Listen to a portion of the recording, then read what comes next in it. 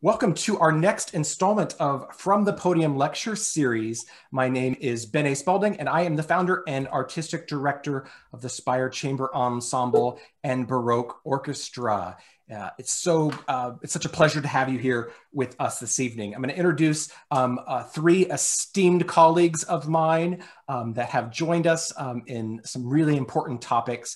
So first we have Sarah Anderson. Sarah, will you wave? And then Sarah Brailey and Nacole Palmer. Great. Well, thank you so much for being here. We really appreciate it.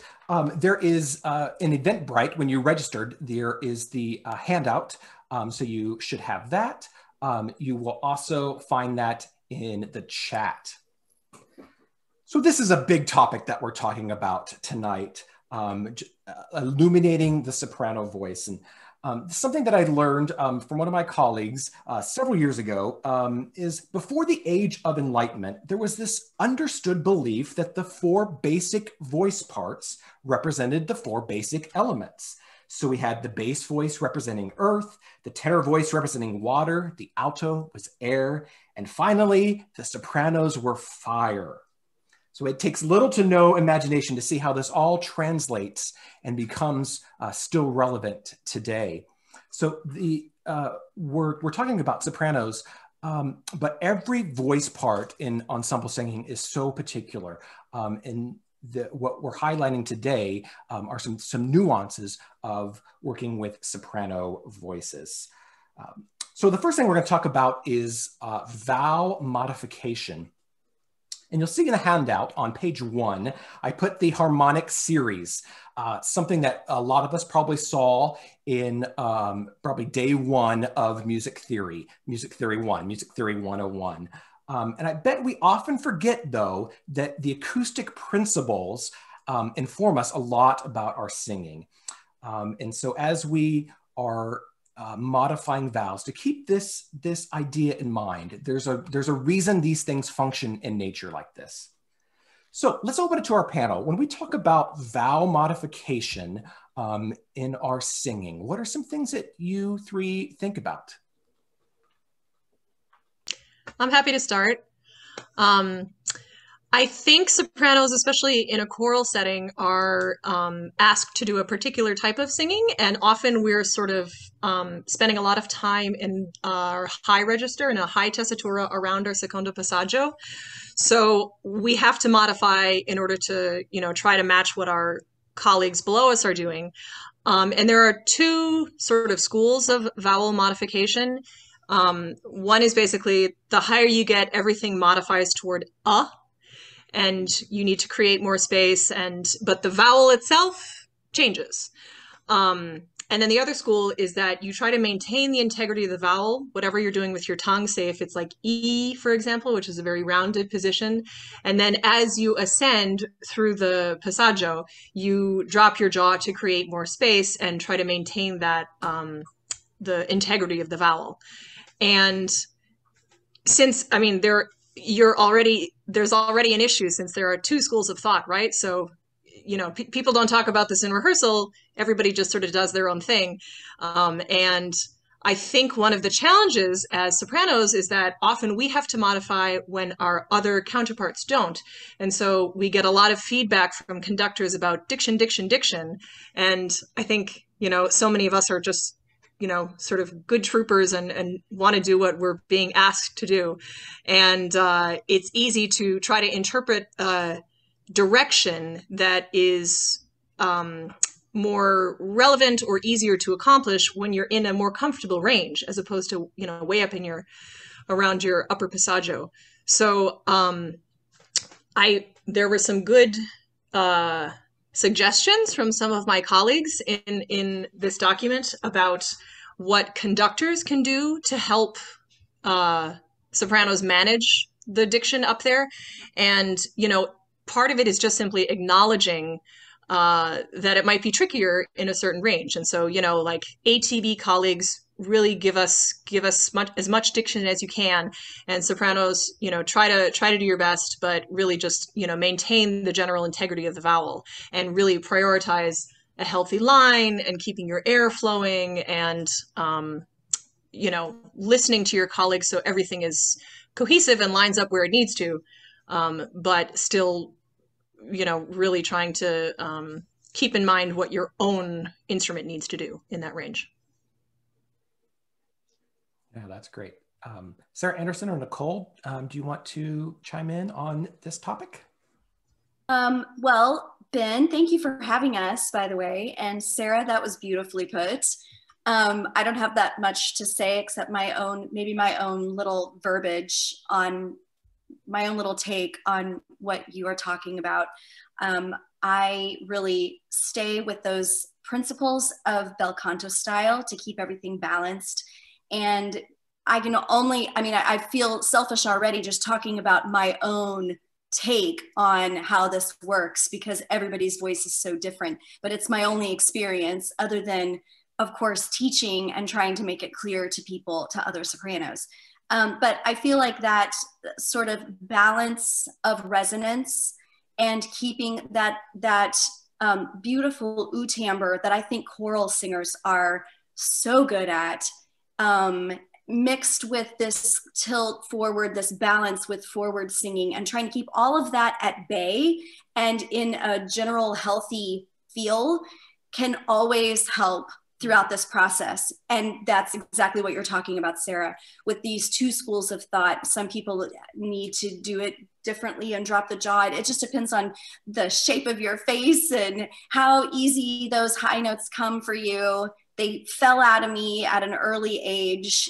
I was an alto, and then all of a sudden I made the switch and it was like, eureka, you know? And then I had to build it to be able to do other disciplines, but the choral music really spoke to me. So everything comes differently for each singer. But yeah, I really like the idea of the bel canto style technique where you keep everything super balanced and you can really find, I feel like you can find vowel modification with that relatively easily, but we're always going to give up a little bit, right? We're always going to have to give up just a little bit of that. And as long as we meet the director halfway and, you know, they can pad our checks, I guess. Nacole, did you want to add anything to that? Well, it's hard to follow those answers from both of the Sarahs. I would just say that, you know, especially in a choral setting, you want to have unification of the sound and of the vowels. And so even though there are two different schools of thought, I think it would be important for the conductor to make clear what he or she wants. I would say in almost every choral setting that I've been in, once you get above the staff, vowels are generally going to be going towards a more kind of a place. I mean, I can't imagine a bunch of sopranos singing E. Like if they really are truly singing E all the way up there, like no one's going to want to listen to that. Like we're going to have Beethoven. Oh yeah. You're going to have more length to the vowel, more vertical length to the vowel, and space for it to, not only for it to sound good out there, but for it to feel good in the instrument, and so that you can not only sing that in the first bar of the piece, but all the way to the end, because that's important. Great. Yeah, wonderful thoughts. So there's a lot more. We have some things that you can read about on your own. I want to get to the question, and I think this is a really important question that sometimes in our field we've not really been brave enough to ask. So our first major panel question outside of our established topics is this one. So I want to propose this to you three to get your thoughts. So do we ask sopranos to do things that we do not ask other sections to do in the choir? Why? Could we have a broader view of the section sound? Do sopranos have to imitate boys' voices, which are inherently more limited than an adult female or a developing adult female? Can we shift these biases? I don't know if there's been, I stay quite a bit up to date on various organizations, Chorus America and ACDA and those very things. And I don't know if we've talked about this too much, but I think it really is time to talk about these, how we have developed some biases over the years. I'd love to hear your thoughts for a few minutes, you three. I'll jump in again because this question came from me. And it was prompted. I mean, I'm so glad. First of all, Ben, I'm so happy that we are all having this conversation. And I hope that it just prompts more conversations in the choral and solo vocal community, because it's so necessary. And it was prompted by a Facebook post of mine a couple months ago. And interestingly enough, today there was a related Facebook post among our colleagues. So I was doing a remote recording of this choral piece by a very well-known conductor who shall remain nameless because he is still alive. Sorry, composer, not conductor. And the sopranos were identically mirroring the tenors. And they had the same dynamic markings, the same phrase markings, you know, crescendo, diminuendo. And yet the soprano part was marked pure and something else. I forget the other. Clean, was it? Pure and clear. Pure and clear, thank you. But not too much. And it really irked me because I thought, why did you mark it forte then if you don't want it to be too much? And where is this comment coming from? And why is there extra direction in the soprano part and not the tenor part? If you wanted something different, you should mark your music that way. And it just got me thinking, you know, I feel like this often in the profession. I mean, I've been a professional for a while now, so I can't really think back to academia, but I'm sure it happens there too, about things that are asked of sopranos in a choral setting that don't seem to be asked from the other parts. And of course, I'm completely biased because I am a soprano, and I know other voice parts go through other challenges. But I feel, especially in the particular niche that I'm in, that we're often compared to the sort of Anglican choral sound. And a colleague of mine today rightly reminded me that it doesn't necessarily mean that we're just imitating boys, even though that's sort of the English cathedral tradition, but children in general. And even when it comes to educating children, you know, children are capable of singing with vibrato, so they are taught to have this sort of clean, pure sound. And yet, as adult females, we have so many other colors that we can make. And I have found in the pro world that there's this real tendency to ask for that type of sound in all repertoire. I've been asked to do it in Brahms, in German Romantic repertoire.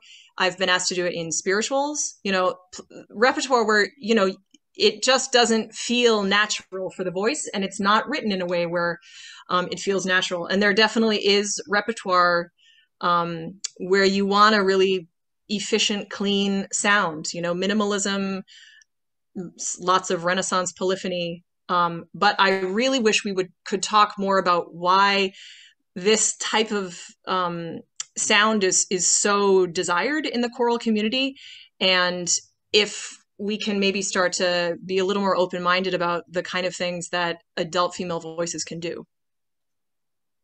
Great, yeah. Sarah or Nacole, do you want to add to that a little bit? No. Sarah, I can't follow you every time. You're so intelligent. And I'm on my soapbox, sorry. Amazing. I'm writing things down and learning so much, and I'll just add to it my own take. I tell you, I can make that sound, and I have been so happy to do it every time a conductor has pointed at me and said, do it. I'm like, okay, I'll show you how I can do it. And it's like, maybe that's the problem. There are so many sopranos out there like, do you want me to do it standing on my head? Do you want me to do it with a smile on my face? Do you want me to do it with like more lipstick on? I mean, we're so eager and willing, and it's so wonderful. I applaud us for being that way, but I feel like I'm part of the problem because I love that sound, but not too much. I really go back to that balance in bel canto technique, where I don't like a really forward, pingy. I do love a boy choir, but when they're actually boys. And so it's, yeah, I don't know why it's still around. I really don't. But what I do love is when I hear a soprano section that has like a voluptuous warmth to their singing that also has clean, is also clean. And I know that, Sarah, I don't know you as well as I know Nacole, but I know that you're capable of doing these things like nobody else can do. And then also be able to sing with vibrato, which I know we're going to talk about later. But this idea of stripping away all of the womanliness, that I don't understand. I really don't understand it. And maybe it's because maybe there is a lack of, we were just talking about this before we pressed, before everybody showed up. Maybe there's just this lack of understanding that we're not getting that technique in college to say, you can have it all. You can have this beautiful, warm, rich tone. You can play with your vibrato as long as you have the basics and have this really smart, strong technique. And I don't know, maybe it's not being taught. And so then here we go with the professional choir, and the conductor's like, just sing like they did in that Anglican way. I mean, maybe they just don't know what to do with us. And we really need those voice teachers like us who talk about this style as if it really matters, because it does. Every single soprano I know is also in a choir, and either hating it because she has to change her ways, or loving it because it comes easily to her. So it's a loaded question. I feel sort of heated even talking about it. Well, that's good. I have director friends on here. Talk about that. Nacole, do you want to chime in with some thoughts? Sure. So again, both of you all have articulated beautifully some really, really important points. So thank you so much. I think that Sarah Anderson, you brought up a really interesting but really important point here too, which is that every voice is created differently. Like, it may be easy for you at 9 o'clock in the morning to pop out easy, high, floaty notes. And it is absolutely not easy for every soprano in your choirs to do that, I guarantee. And there are some sopranos for whom that is never going to come easily. And so I think you really have to respect and understand what the different voices in front of you are capable of, and choose repertoire that is going to be is going to feel good to those instruments, and B, not ask every individual to match this individual, right? Because that's completely unrealistic, and it's going to be demoralizing for the people who don't sound like, that soprano over there, but have an amazing, gorgeous instrument that sounds like themselves. Yeah, so that was the first point. There was another point that I wanted to make. That's such a good point though, Nacole. Oh, thanks, Sarah. Everybody has a unique voice, and so to compare a lot of us, I think, know Luthien Brackett. She has this great saying, compare and despair. And I love that. Yeah. That's great. I think I want to just chime in for about 1 minute on some things that conductors can do, and I'm certainly trying to learn as well. Is that I'm a really practical person, and so here's some things as Sarah Brailey had made her post a couple months ago that really got me thinking about this. Is that we don't criticize the sopranos first, right? Or if we're going to offer some constructive feedback, don't always go to them first. I know that I struggle with that with the first violins. It's the same thing in an orchestra where the poor violas are, really needing some TLC. And it's partly because our ear is drawn to that from an acoustical phenomenon. To the loudest and the highest room, and the pitch is usually how the human ear, what is drawn to the most. So that's the other one. The other thing that I've recently tried is when we're balancing our comments is to have an assistant or somebody you really trust tally who you say what to. So if I'm saying something to the sopranos in an hour rehearsal, 40, I say 40 things to sopranos and I only say 7 to tenors, then we need to think about that. We need to shift our bias on how we're approaching that. And as we're going to talk more, sopranos have so many possibilities. So I would like in our profession, let's first, if we can just stop asking sopranos to sound like boys. There's other words that we can use. There's other ways to get into a soundscape that might be pleasing. So let's in our profession, that's one way that we can go from that. Great stuff. We're going to keep talking. All these things are kind of mixed together. It's really fascinating. Let's talk about registration shifts. And this is definitely something that sopranos often have to deal with because composers, dead and alive, have written some really difficult things. So the three of you, do you want to chime in on things that you think about when we have registration shifts? Nacole.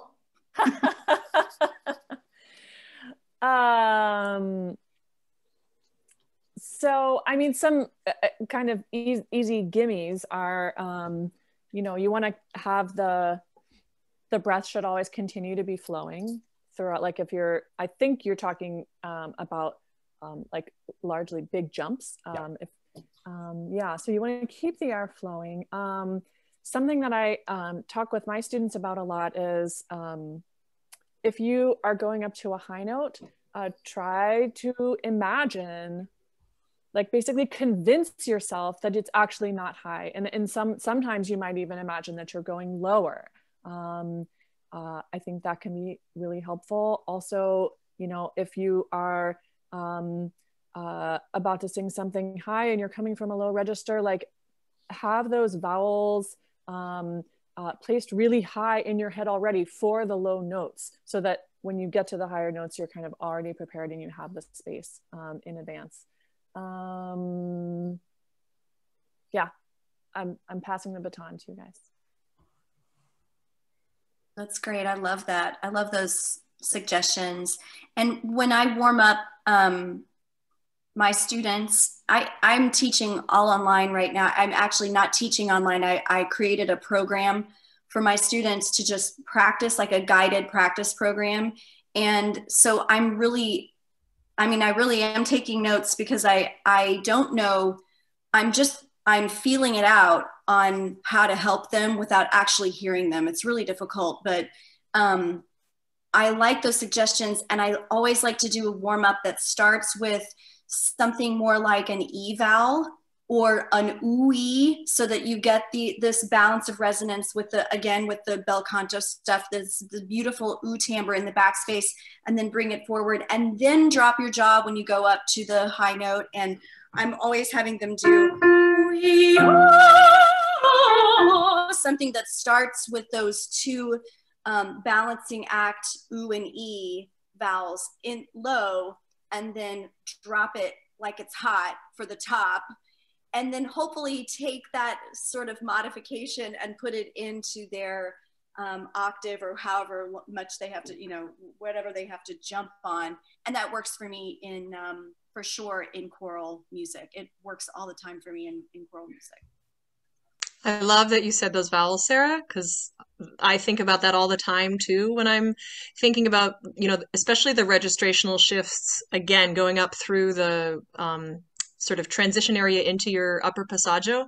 And I think one thing that can be tricky sometimes in a choir is, again, the feedback we get from a conductor about a specific vowel, asking for example, like a really open eh in the leading up to the passaggio, I find very problematic because it's easier for most soprano voices to really kind of narrow through that area and think more about rounding. So again, things like more forward vowels like E, more rounded vowels like oo, or like a sort of mixed vowel, oo, umlaut in German or Y in French, So I think maybe it would be useful for conductors to think about, again, like this may have been in our pre-meeting conversation, but I'm sure we'll talk about this because Nacole had a great thought, which I'll let her elaborate on, about always thinking of the aggregate sound. And so, if somebody needs to do something individually in order to make it work in their instrument, as long as it still fits into the aggregate sound, like that's the kind of feedback that we need from conductors. Is this working? But also when conductors are super adamant about having a very specific vowel, it has to be this vowel, as opposed to letting the section experiment with certain things to achieve that overall sound. And it may be more comfortable. It's probably going to be more, it'll be less fatiguing, and the sound will be better because it'll be more resonant and ringing. And like Sarah's been talking about, have that great bel canto balance of lightness and darkness, brightness and depth. Mm-hmm. I think you hit on such an excellent point. I mean, so much of what we're talking about is that balance with so much of what we do. Just a couple conductor things that I wanted to just throw in. I know we have lots of conductors on. The one thing that really helps with registration shifts is our technique. If we are, if we start doing this kind of thing, what are our sopranos going to start doing, right? So if I find it easier, if it's especially, and we're going to get to some pretty crazy jumps here in just a second, and they're going to demonstrate something. I feel like a low midsection gesture can really help encourage, just by my body language, I'm inviting you to relax into that sound, to sing it freely, to have that, the modifications that you need to do. So that's just one, it's easy to want to move up our conducting plane higher and higher as we go. But I find actually the opposite works. Let's get to, so we have a couple examples of just some registration shifts where towards the bottom of page 3, the music isn't there, but there's this famous example in Lauritsen's Midwinter Songs, the first movement, and it's just Shine Warm, and it's from F4 to F5, and that is problematic for many reasons. We're jumping into to a new register. But then we have a semi-vowel. We have warm, which we have to get through and sound beautiful and glorious and in tune. So Sarah Brailey, can you talk to us about how you would navigate that? And maybe you could even sing like a good version and a bad version or something. Sure. Yeah, well, actually, so again, this is tricky because it's starting in the mid-range and going up right into where your secondo passaggio is as a soprano, around F5, sort of between E5 and G5. That's often a tricky area for sopranos.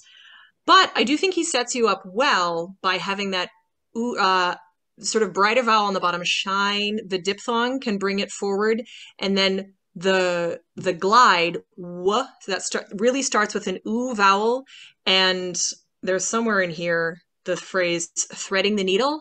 And I think about that a lot when I'm singing choral music, because I'm always really, and straight tone, which we'll get to later, I'm always really thinking about creating an efficient sound. And so it's easy to sort of,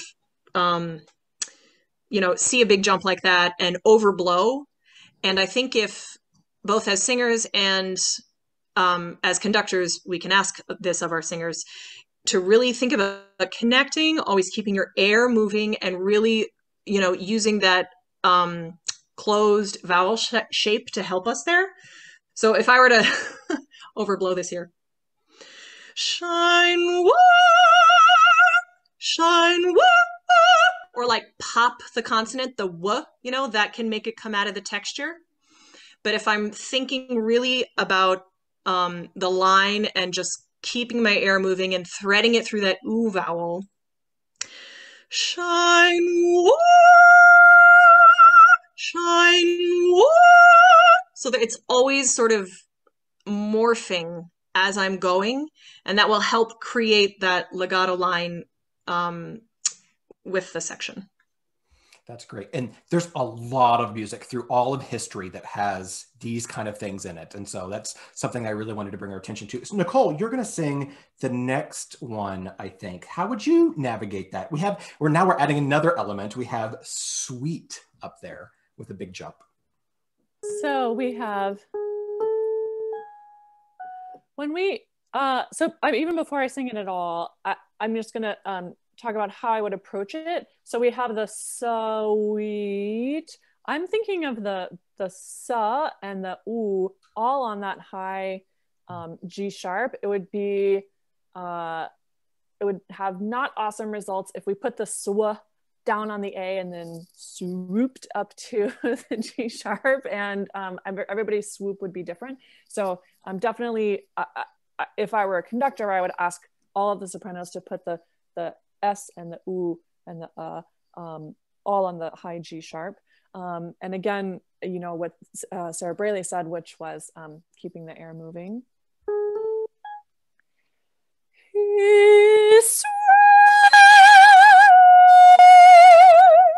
Another thing that I did there was I modified. I didn't say sweet up there. I really said is sweat, you know, because you wouldn't want to hear me sing a real E sound up there. Does that answer the question? Do I need any more? Yeah, that's great.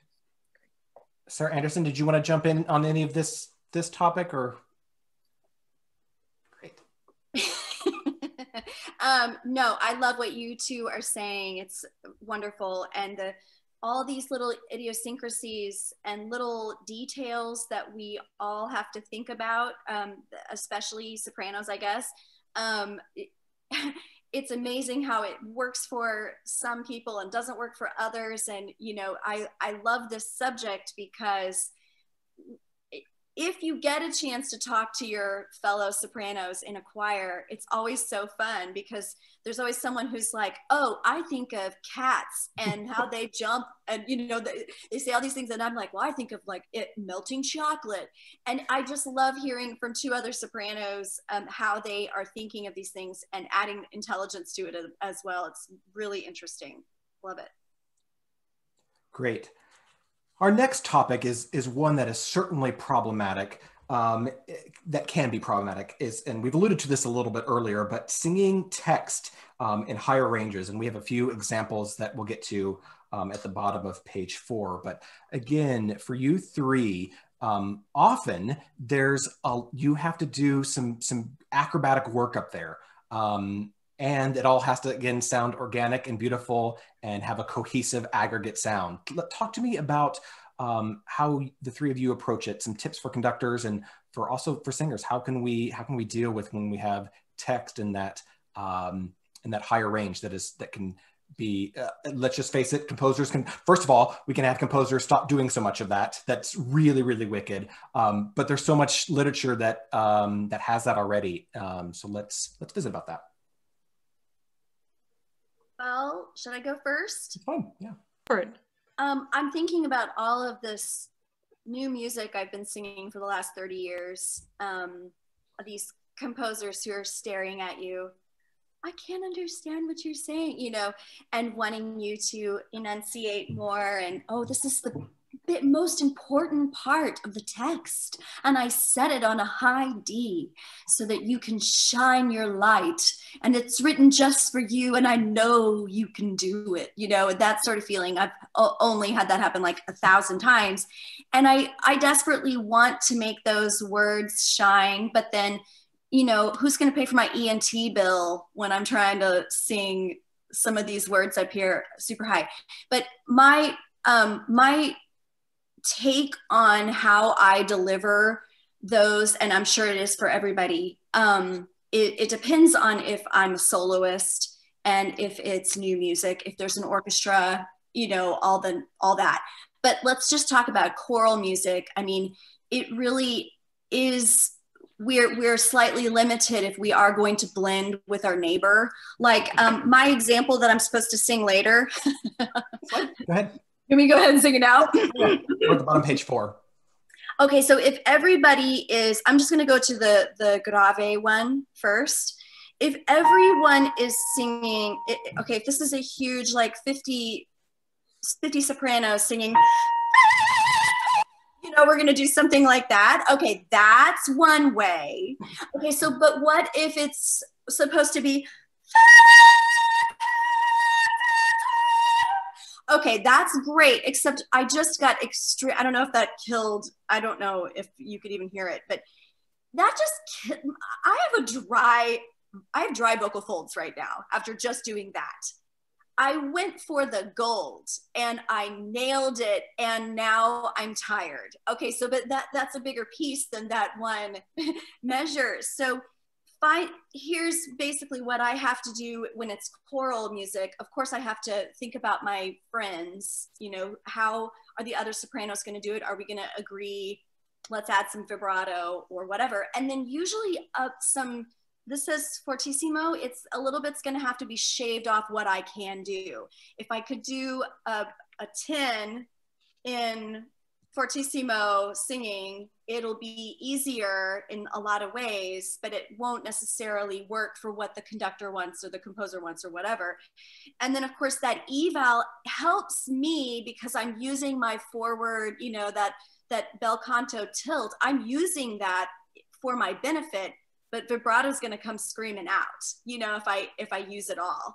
So I have to think about all of those things. And I have been in choirs before where the conductor was like, louder, louder, louder, I need more. And then I literally have to say more, like you're okay with vibrato coming in and you're okay with a forward bright vowel. I mean, other things are going to get added if you want it to be fortissimo. And so that's when the diction can shine. It just depends on if the conductor is willing or the composer wants that. And then the top one that I was supposed to do first, but I'm afraid, break on a B. Okay.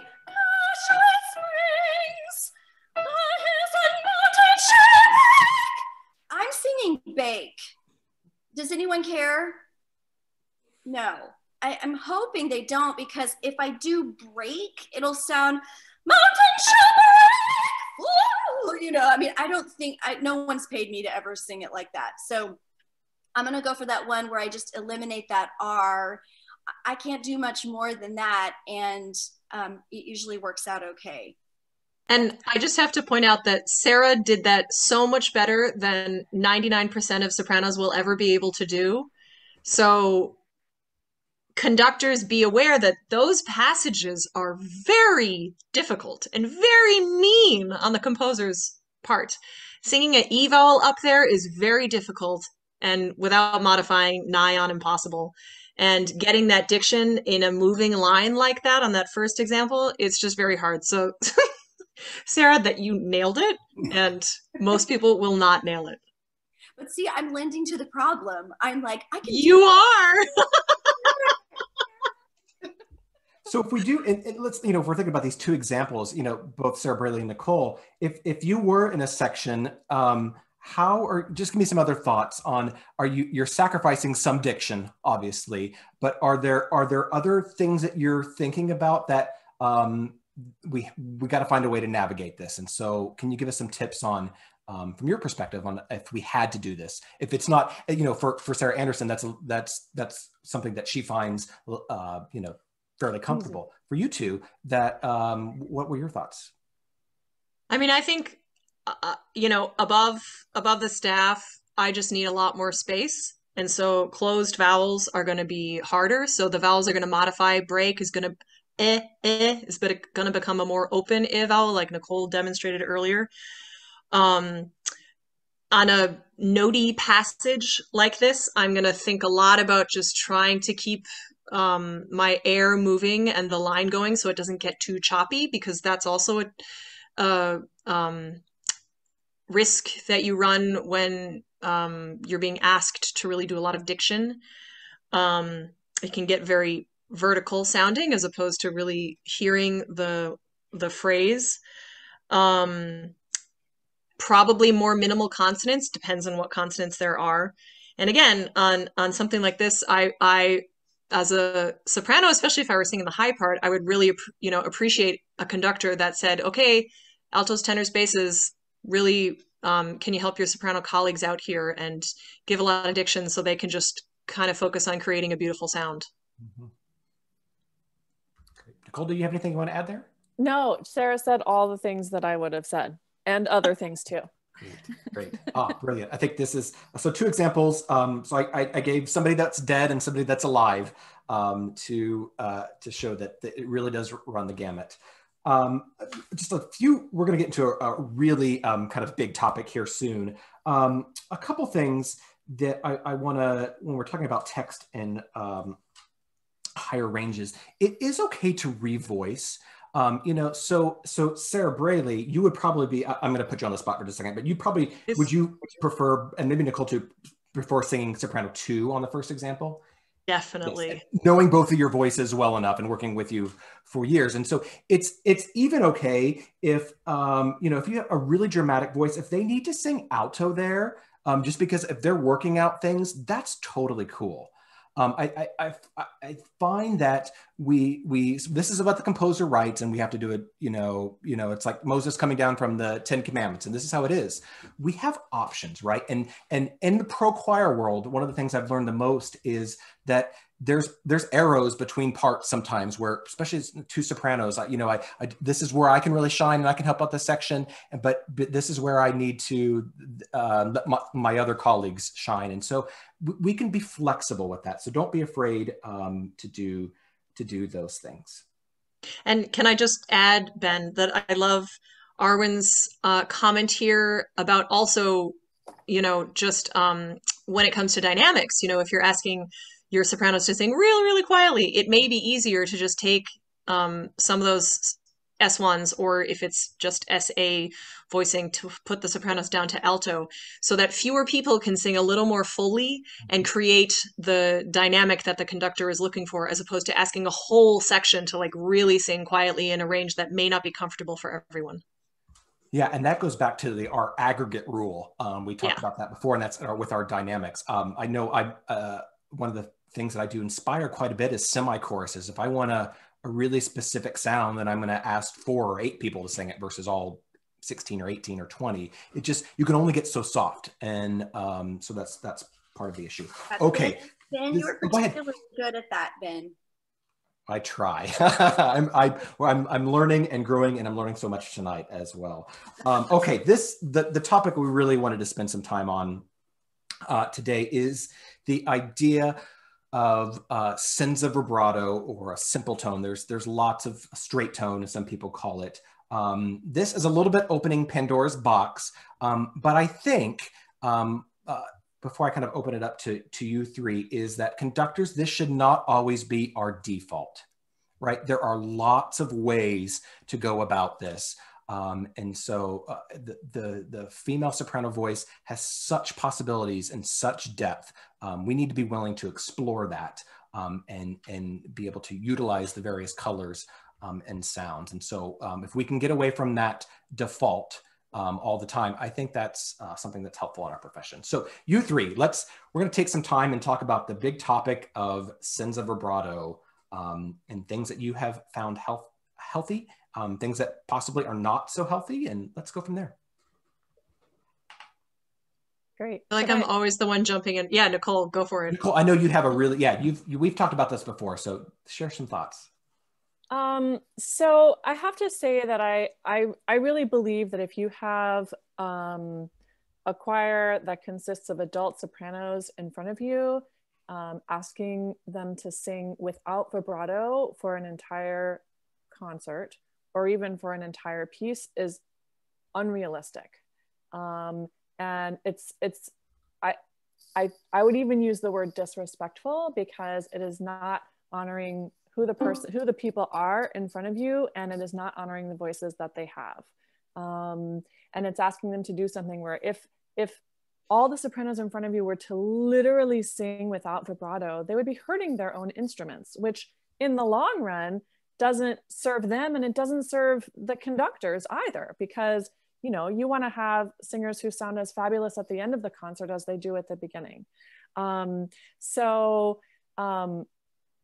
there are, you know, composers and there is repertoire where we want the aggregate sound to be very clean and very clear. But what I think is important for us all to understand is that not every singer needs to sing without vibrato in order for the aggregate sound, even the aggregate soprano sound, even the aggregate soprano sound that is very exposed to sound as if it is to sound without sound as if there is no vibrato. But that doesn't mean that the singers themselves individually are creating a tone that doesn't have vibrato. Some of the things that are really important in creating that really clear sound out there are, number one, the singers really have to listen to each other and to sing without ego.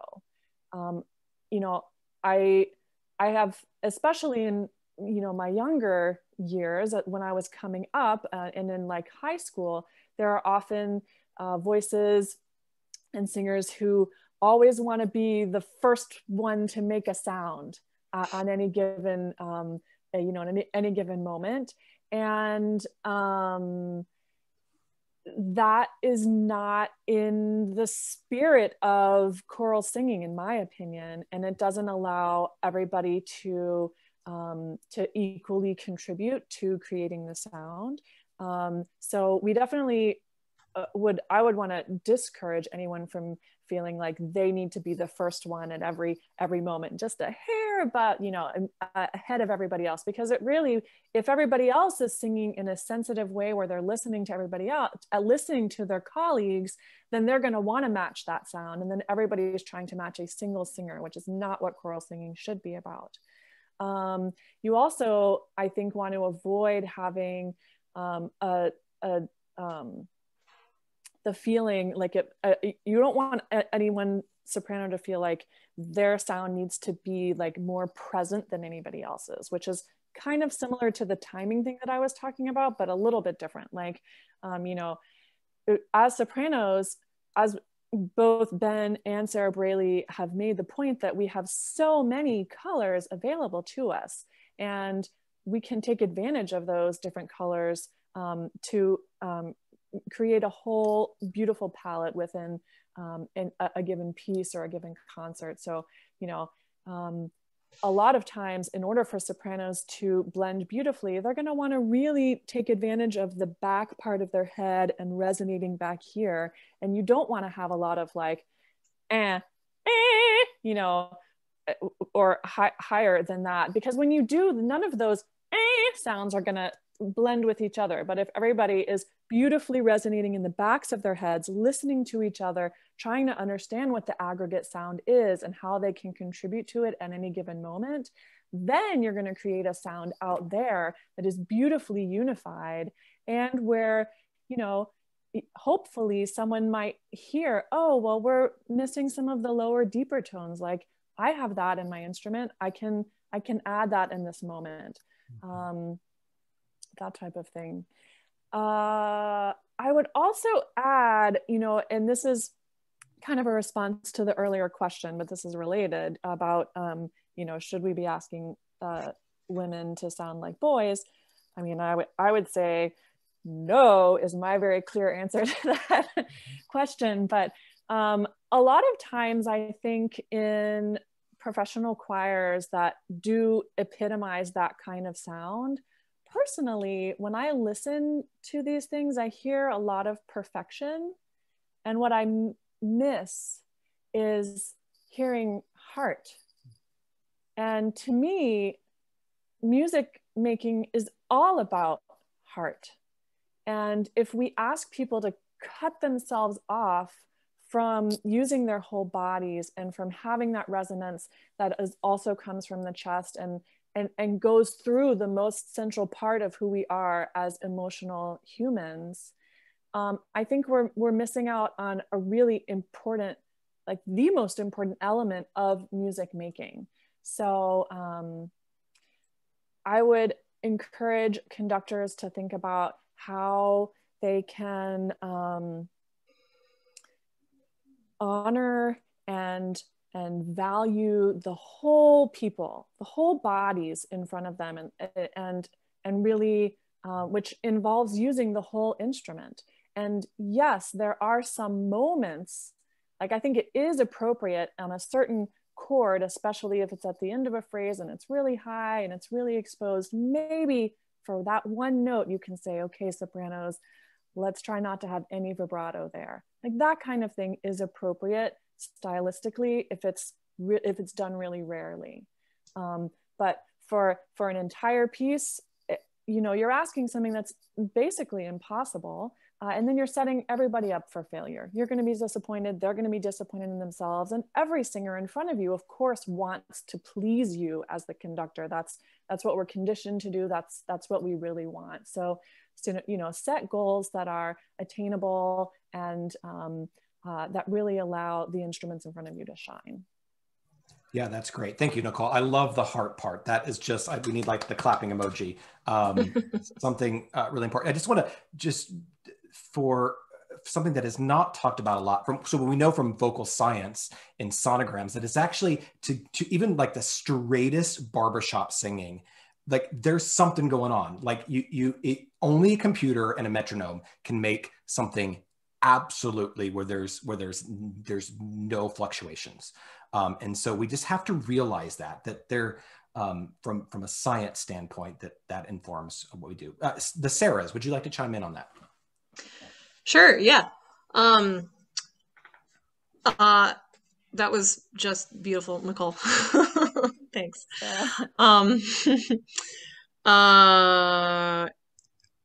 One thing we touched on in our own private conversation, and something I've been thinking about a lot recently, is just the technique of straight tone, because it's not something that I was ever taught. And when I first started, you know, gigging as a pro choral soprano, I definitely did it in an unhealthy way.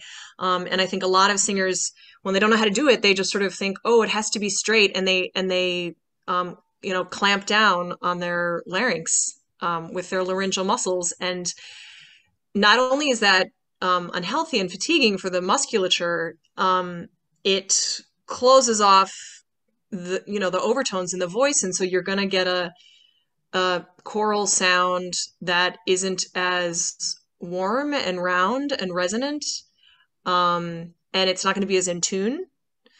Mm-hmm. And your singers are going to fatigue.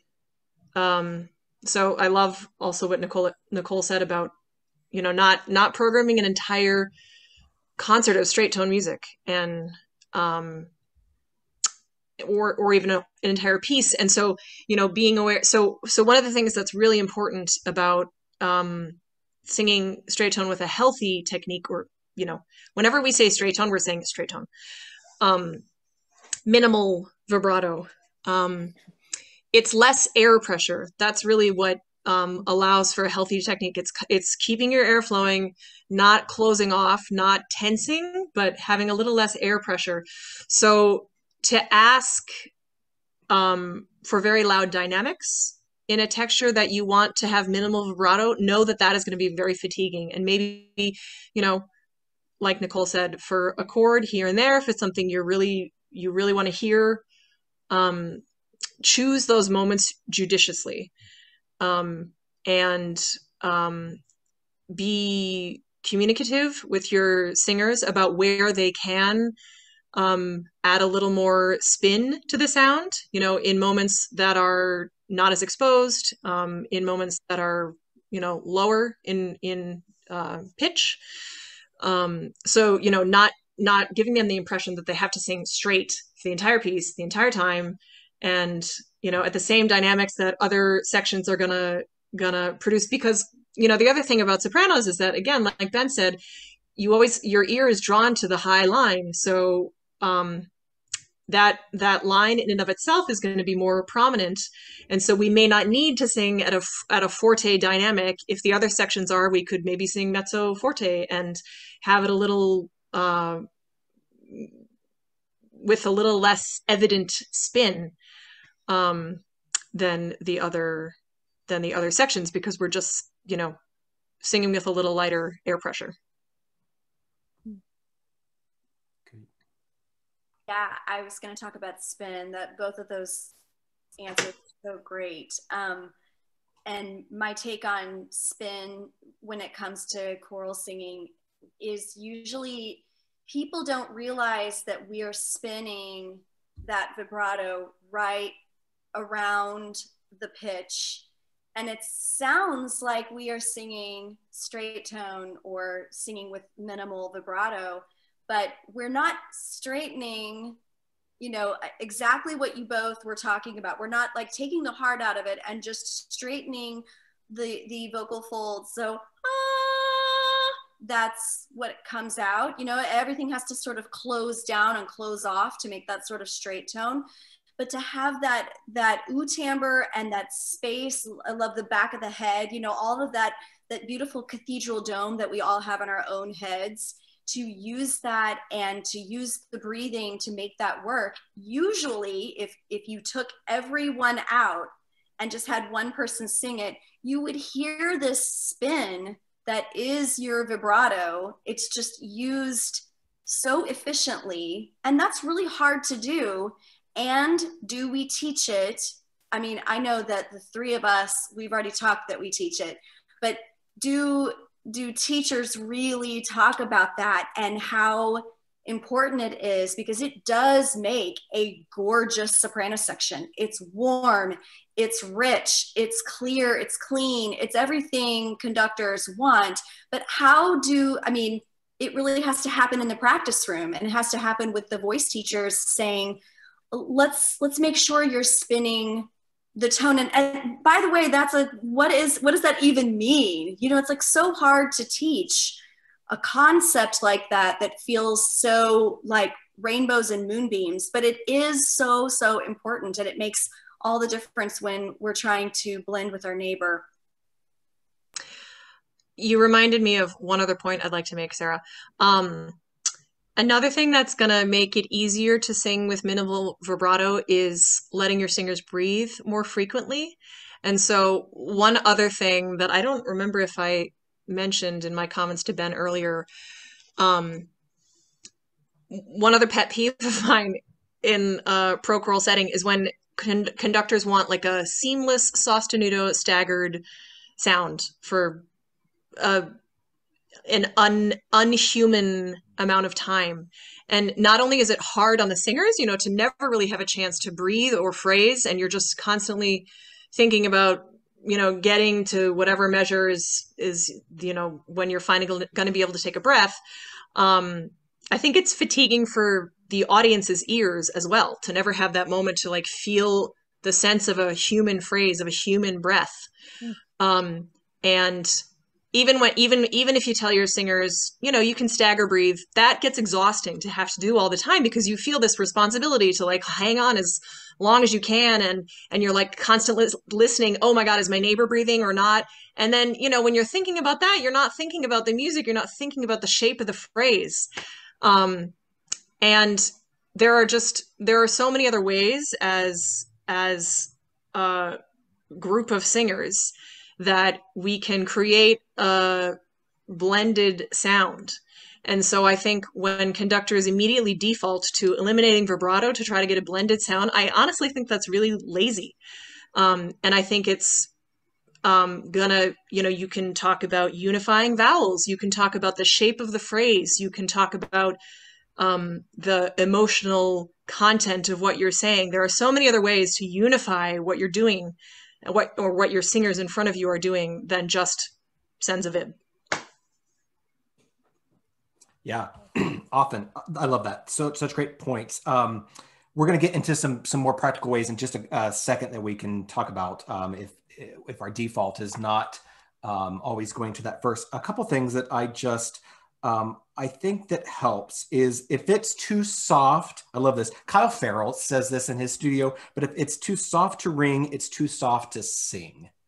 I just love that, right? That and he also gives this analogy where, you know, kind of in professional choral singing, and also if you're doing a lot of choral singing, you're not going to, I'm not going to personally, hopefully, what I strive for is the three fabulous sopranos on this panel. I'm not going to ask you to sing like that last 20% of where your voice can do, right? I'm also not going to ask you probably to go to that top 20%, because then things start coming off the tracks. And so you're going to live more in that middle section as an ensemble singer. So we have to be aware of, again, going back to the aggregate. I personally like, just a conductor thing, is to give a level. So, you know, our Brahms Requiem, when it's our most vibrant section, that might be a 7 or 8. It's probably never going to be 9 or 10.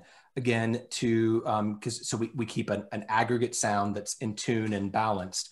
But there's a whole wide spectrum. And that's appropriate to the rep, and it should certainly change with the rep we're doing. I mean, it would be very silly to sing. Nacole, I don't know if you remember this, but we did the Brahms Requiem beforehand piano version in 19, right before National ACDA, and the last movement, we played around with some senza vibrato stuff because it's so shimmery, and we were just like, no, that's silly. Like, let's just sing. We all kind of like felt it, and it just, so let's have a really broad understanding of this. And so I want to get to this panel question though. So if we're achieving this cohesive, balanced sound, Sarah, Brailey alluded to some other things we can do, but do you guys have other thoughts on how we can achieve a cohesive sound without being the default of senza vibrato? I do. Often if conductors ask the sopranos to sing without vibrato, the first thing that I'm going to do is try to take out any ping or like nasal mask resonance from the sound. So something that conductors maybe could ask for instead is, sopranos, can you take as much of the ping out of the sound as possible? So you're having as much of the like hooty backhead resonance as you can. And I think often that will create the cohesive sound that out there might even sound senza vib. But no individual soprano has to do any kind of manipulation of their throat to make it happen. Yeah, that's right on with what I was going to say as well. In addition to maybe backing off in the dynamic level, like you were saying, Ben, I really appreciate that we don't always have to do the top and the very, very softest. And I always tell my students, if you can just take it off the burner, just take it off the burner. It's just so hot, it's boiling. You can make everything feel like everything can sort of line up a little bit easier if you're not giving so much. And yeah, I like that. I really like staying. I have been in choirs before where the director has been like, okay, that's a little too warm. I'd love it to be a little brighter. And I totally understand that. But to keep it in that, I can always mess with that a little bit, but it's always going to be all about that oud timbre and that backspace to make that happen. I like that, Nacole. Great. So go ahead. Yeah. Oh, sorry. Just one more thing I wanted to mention that we haven't touched on.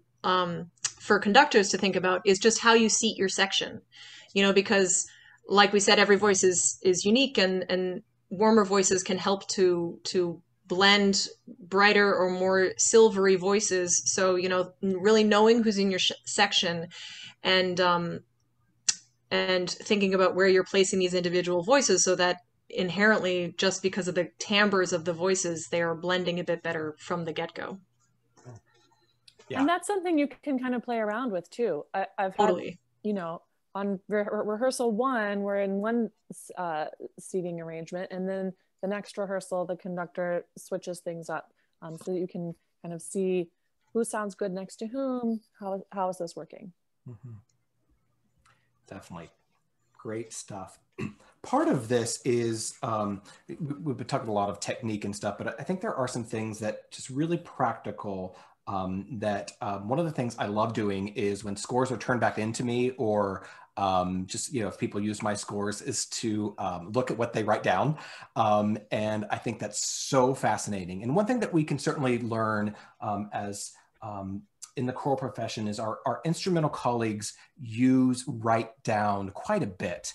And so there in the handout, there is a link to a Google Doc where you can see just, we're gonna go through this very quickly, some thoughts on how we can be really efficient with some of these things we've talked about already. So if you'll look at that, the first thing is we have to strive to write it down. I'm so big on this that it's any rehearsal should be fast paced, and you should be able to do lots of things, but it's very difficult to remember all the nuances of everything. So it's just really important that from the early age, teaching our children's choirs to use pencils and to teaching them how to mark. So these are things that I have learned from all my colleagues and how they mark scores. So we'll just go through this very quickly. This is a really important one. Just circling big sections, that is usually not too helpful. Like, okay, there's problematic stuff there. But let's be more specific. So glottal onsets, glottal starts, incline your ear versus incline. Now, you put those two together, you're going to get a funny sound. I don't know if I want to do that on Zoom, but it's really important that when two vowels are together, that we quickly mark that. Double consonants, I liked in the first chorus movement of Messiah, and all flesh shall see it together. So we're doing double consonants, really easy to mark. Shorthand for accelerando, ritornando, rallentando. Really strive for IPA because it's really important that so there's no guesswork, right? If we find a pronunciation that works, we just always want to come back to it, especially if you're pouring through lots of rep. Several things there. This is where I think kind of the middle of the page, being specific and not just circling things. Okay, well, what note did I tend to sing flat, or did I tend to sing sharp? Being specific about, as we're learning our music in those first rehearsals. Most of us read intervallically. What intervals did I mess up? If you mess it up once, then I've seen people that they can read spots off anything, but if they mess it up that first time, they're probably gonna write it in. Like, oh, okay, it's awkward. It's probably awkward vowel and some other things, but I just wanna make sure it's really clear. So the next time I go to it, there's just no chance that I'm gonna miss it. Our word stresses, there's various things there. Our dynamics have so much shade in them. I think the most important thing I want to make right now is the singer as a score reader. And so taking in the whole idea of the score. So if I'm the third of the chord, where am I coming from? Where am I going to? Who set up things before me? And this is something that we can start from very early on. And when I go back and look at all the scores of the professionals, there's lots of arrows or brackets or things that are helpful to know what is the harmony, what is the direction, what is the harmonic movement, all of those things that we can mark. And I also like to have fun and may not make things so serious. So it is funny when I see people's scores and they will write some fun emojis and different things. But those help us. What Nacole just said earlier on is getting back to the heart of singing. And if it might sound trivial to put a heart in front of a note or an exclamation mark or something like that. But if that helps you to sing from the depth of you, then please do it, because that's what I want as a conductor. So if that, it's easy to, and also what Sarah Brailey was saying, to sound mechanical. And if there are things that you can do in your scores to make it natural, I'm really interested in not singing the story, but being the story, being the drama that we're singing about. So a couple thoughts there. I hope those will be helpful. That kind of leads us into our last big topics on why words matter when we're marking scores or when we're looking at what composers have already written. Why does that matter? And this goes back to something Sarah Brailey said at the very beginning, that when it's marked exactly the same, can there be other possibilities? If the tenors and the sopranos have the exact same thing, what are some other possibilities? So in the Google Doc, you have a link to this movement from the Rachmaninoff Vespers, and you can pull that up and you'll see there that soprano and tenor are doubled at the octave. It is something that we need to avoid by just saying sopranos. You only need to be pure and clear, when the tenors are very capable of doing that themselves. I find better language is to say, sopranos, can you act as an overtone or a shadow or a covering to the tenors? So if I would say that to you three, how would you interpret that? Vocally, what are some things you might do? Can I actually ask you first, Ben? Can I Sure. challenge you a little bit? Yeah. And of course, every conductor is has their own musical interpretation, blah blah blah, and can make any choices they want and ask whatever they want.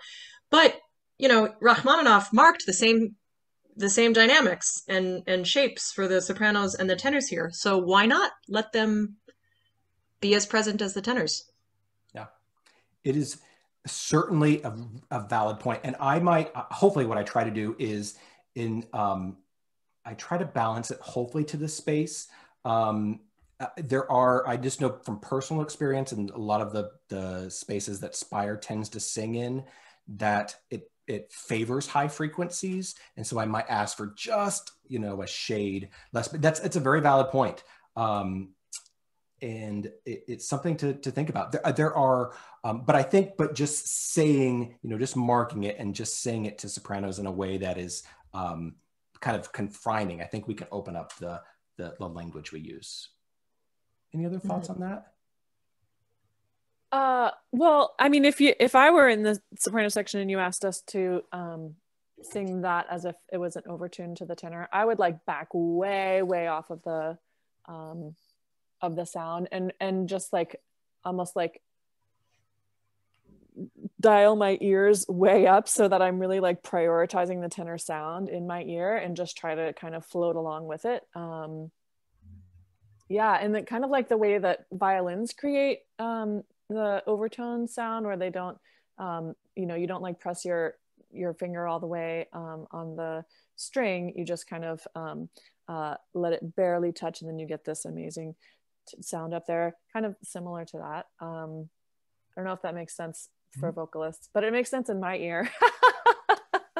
And so I would definitely not want to have any ping to the sound to make that, to try to give you what you asked for. Yeah. So, and maybe we can broaden the conversation.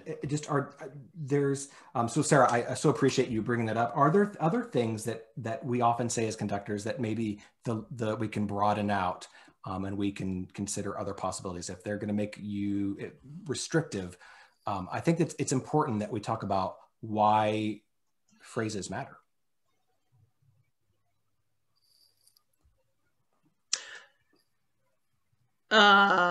Yeah, totally. Sorry. I feel like I'm distracted because I feel like Sarah was about to, you unmuted. Did you want to make a point? No. I mean, yeah, no.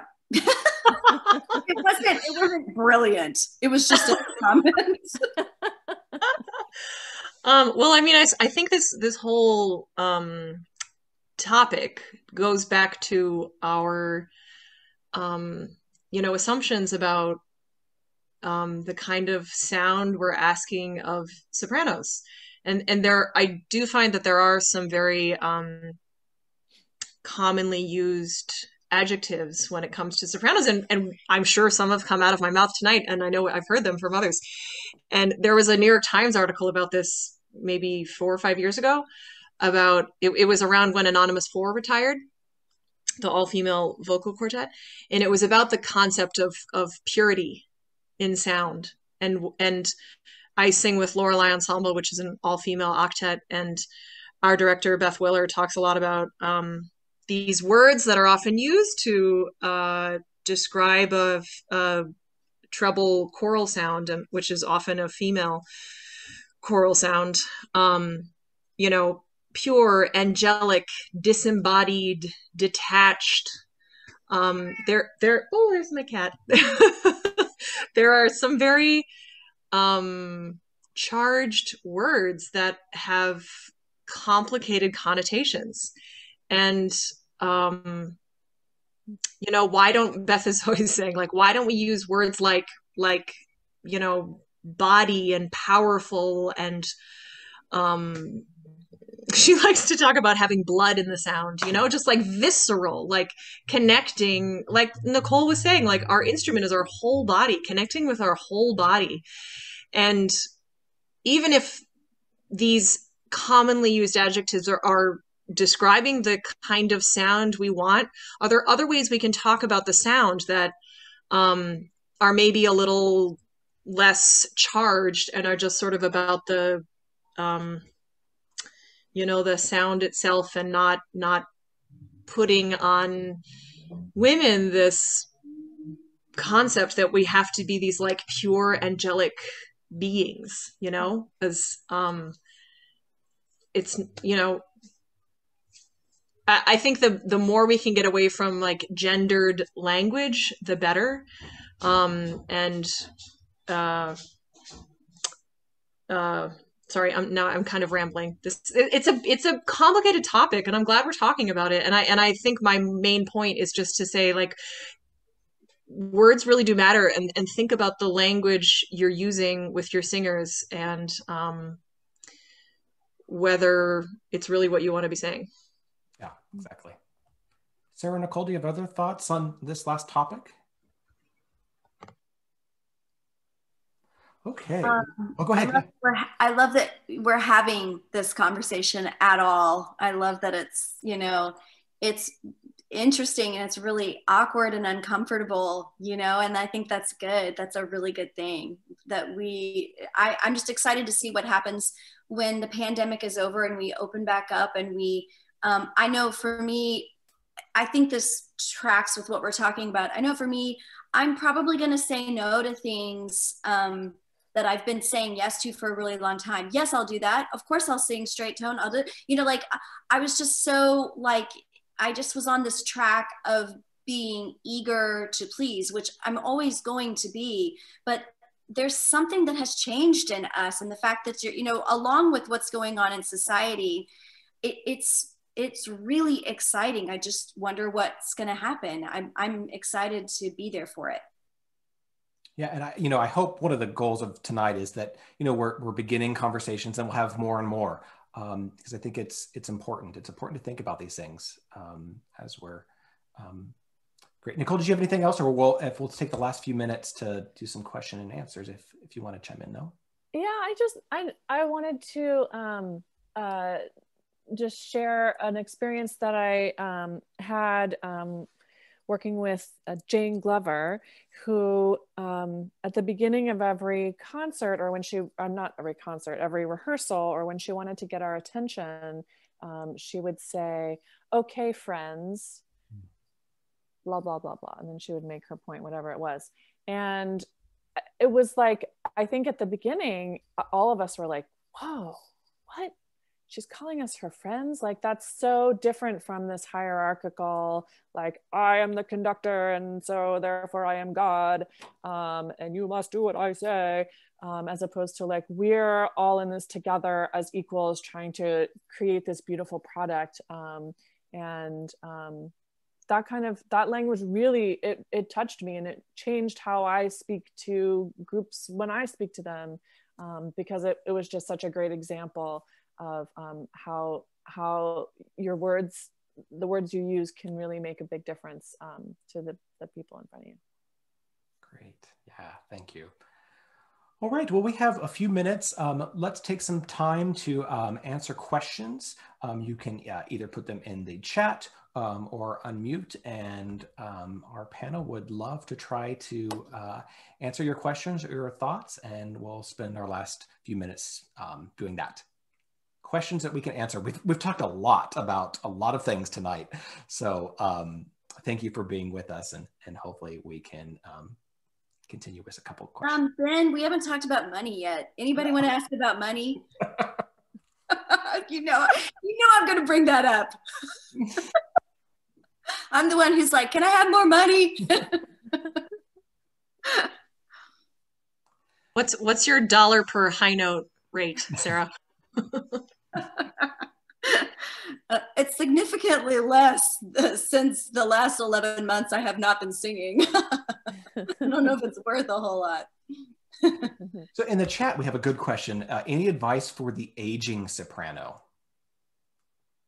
My studio is mostly comprised of women who are over 50. I have a few women who are, I guess it would be my professional, I have a couple professional sopranos who study with me, but mostly it is women between 50 and 85. I have an 85-year-old. She is a knockout. She's incredible. I mean, I guess I should say was, because I'm not teaching right now, but my biggest advice for the aging soprano, I think I call it something else, mature soprano. I don't know. I always try to be nice because I'm headed there very shortly, is to whatever we're working on, whatever technique we're trying to solidify, that as we go through menopause and as we deal with the problems, it's not like, well, here it comes. This is just the end for me. Like to keep giving more, doing more of the good stuff that we're doing. What do we need to get through the passaggio and to deal with the dry vocal folds, or whatever the issues are? There's usually a vibrato problem or whatever. Those, or we're losing our range and stuff. I feel like all of that can be somewhat contained if we keep warming up. Okay, we're gonna have to warm up more. We're gonna have to stretch more. We're gonna have to drink more water. We're gonna have to drink less coffee and wine. We're gonna have to, I mean, I hate the thought. It's gonna happen though. It's gonna happen to me. And it's happening already to me. And dealing with all of that, we wanna be so tender with our voices, but we also wanna make sure, like, when I'm 60, I'm going to be really stretching more. It's just like the rest of the body. I'm going to have to lift more weights and really think about strength training. I'm going to have to stretch every day so that I can move. And I feel like it's just more of the good stuff, more of those basics and how we deal with our bodies. Now, I'm big on inflammation. If I can just make sure that I do everything I can to not have tons of inflammation in my body, what I eat, I could go on and on, because I do these workshops for these women and they always think that they're just like, I can't sing soprano one anymore. What am I gonna do? And it really, there's hope. There's always hope, but it's not some magic pill. It's just more of that technique and more of the good stuff and being kind to yourself as you do it. Great. Someone remind me of that when I get older. I have a question. No, you're fine. So I'm actually not a soprano, I'm a mezzo. So I sing alto, but sometimes we'll have to sing senza vibrato. And so my question is, I've never personally been taught how to do it. I've just kind of come up with my own sort of way, or I'm like, that doesn't hurt that bad. Or to be quite honest, I'll either just sing really quiet with a little bit of vibrato because I don't want to have any, inflammation. Is there, and I know we touched on it briefly, is there a way to kind of identify, I believe that I'm singing it healthily now, as I'm now like a senior in university with voice performance, but I can't always, I don't really know how to self-check if I'm, really keeping it healthy, because I'll still get somewhat fatigued at the end and I don't quite know what to look for. So if you have any tips, I'd love to hear them. Yeah, I think a lot of the things that we've sort of touched on in various parts of this conversation will be helpful. Really thinking about efficiency of sound, depending on where you are in your range, like Nacole talked about, really feeling a lot of backspace when she's up high, needing to find that sort of hooty sound. For me, I think more about just that idea again of like threading the needle and really thinking about what vowel choices I'm making so I can have a very efficient resonant sound with less air pressure. And always think, one other point I wanted to bring up was just the idea that voices always thrive on variety. And so that's part of why straight tone singing is fatiguing, because, when you do something static for a long time, it sort of just tenses up your musculature. So really warming up properly all the time, cooling down. Do you ever use a straw? Are you familiar with that? I do. I definitely do. I think sometimes I'm still trying to learn how to make sure that everything is free. So if you have any exercises you could offer. Well, there's tons. We're running out of time, but there's tons of great videos out there, and you can always like find my website and reach out to me personally. I'm happy to share some tips. But when you're using the straw, you know, focusing in on that like buzzy feeling right where it's right at your embouchure. It's a great warm up. It's a great cool down tool. So if you're finding yourself fatigued at the end of a practice session, do some gentle sirens through your straw. And if there are problem areas in whatever repertoire you're working on where you're worried if you're overblowing or whatnot, I often do those spots with a straw to try to find the right balance of air. I think a lot about air pressure and focus of vowel. So thank you so much. Welcome. Yeah, Sarah, I'm so glad you brought that up because it's a really important point, especially for conductors as we're programming and we're planning our rehearsals, that we're being very careful of voices do the best when they have a wide gamut, a wide spectrum of styles. So we have to be very careful of that. I'm always trying to be better at that. And so just, yeah, it's important. And that reminded me of one other tip for conductors. If you do program something straight tone, but you have other more fuller repertoire on your concert program, start with the fuller stuff first in rehearsal to let the voices have a chance to like move and sing at a comfortable volume and with some spin, and then do the straight tone stuff or more minimal vibrato repertoire later on in the rehearsal. Yeah, the other way around is very difficult. Yeah, definitely. Great. We may have time for maybe one or two quick ones. If somebody wanted to, hi, or anything they want to ask, go ahead. Yes. Yes. Hi. So I actually have been through 3 different schools of thought when it comes to singing in choirs and all these kinds of things. Right now, I'm studying choral conducting, but I have trained in singing in straight tones, so I it doesn't feel uncomfortable for me. But a lot of the things that you all have been saying is kind of what I do. It will never be as full as, well, for a male, a chest voice. It will never be as rich and as vibrant as that. But I don't feel as though I'm holding anything in place, but I feel as though I'm just letting a lot more air through. And I do feel as though that I'm kind of just, I'm imagining myself walking and singing on a tightrope. And that's kind of how I navigate that space. But now, today, if I'm supposed to be conducting some Mozart soon, and I don't see myself conducting Mozart with having the choir sing the entire mass straight tone, which is something that some people may do and some people may not. But I think doing that kind of strips away some of the color that we have naturally. And we need to be very cognizant of the fact that we want to sing our voices, and just reiterating a lot of the things that you all said, which I genuinely appreciated. What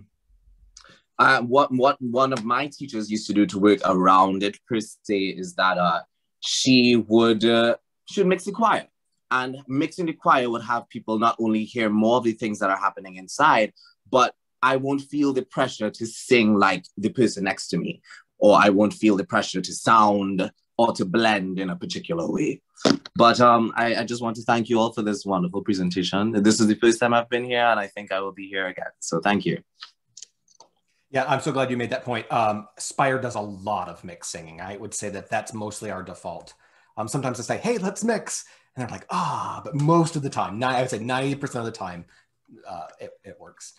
Unless I just want to check the chat real quick. I think we've got through all the questions, but I just want to say a wholehearted thanks to both Sarah Anderson, Sarah Brailey, and Nacole for joining in this conversation. It's an important one that we've talked about lots of things, and I hope this will be the first of many. So thank you all for joining us.